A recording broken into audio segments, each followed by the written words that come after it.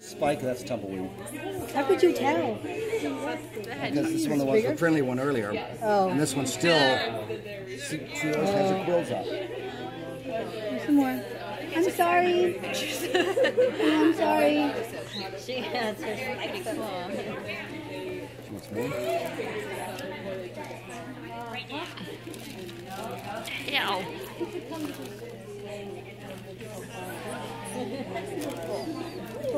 Oh, you just suck them up, don't you? They are quick to eat. Problem is, people feed a lot of mealworms to them. These are just nothing but fat. That's why they get so big.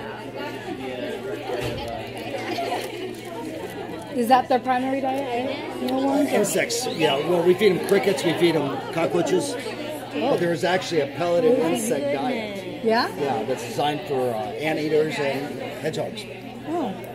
But they can eat that whole thing? Oh, yeah. What they do is they do what's called they come across something like that. They eat a lot of it, and then their mouth starts foaming up, and then they throw the foam on the top of their head. It's called anointing. Don't know why they do it, but they do it on certain bugs that they eat.